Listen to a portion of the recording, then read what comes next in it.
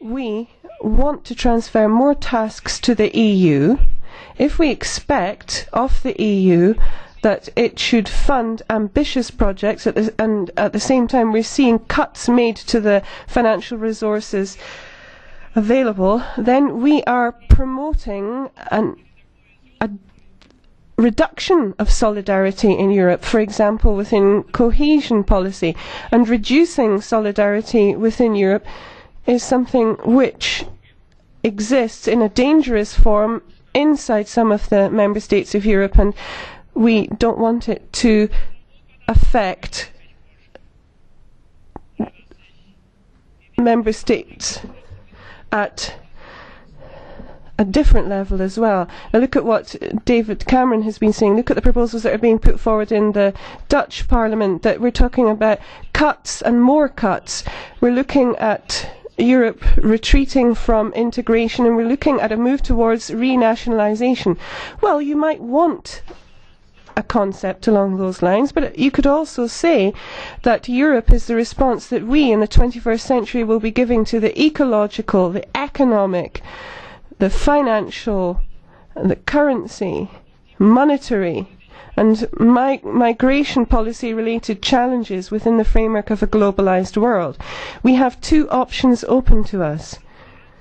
We can fragment, we can fall apart from the sum into its individual parts. I mean, we could splinter into our constituent parts, Germany with 82 million inhabitants and Malta with 360,000 inhabitants, and then Europe will become irrelevant, because here what we will see is smaller countries not being able to withstand cutthroat competition in the international context.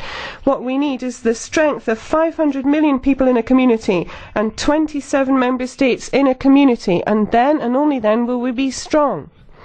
And that is something which is expressed in the budget and the financial perspective that runs until 2020. I think it's a sound draft. I hope that the spirit of the Polish presidency, which has manifested itself in the draft programme, in other words, a spirit of cooperation, will manifest itself in Europe. It will become the hallmark of Europe, irrespective of which country's parliament you're talking about, when we are looking ahead to addressing the future of Europe. I mean, if we're talking about a Marshall Plan for the Mediterranean area, if we talk about that on the one hand, we can't then turn around and on the other hand say that we want to make budgetary cuts. We can't say that we can fund the EU with 0.8% of GNP and then all of a sudden, as the Dutch government has done, start talking about what should be done in the wake of the ECEH crisis.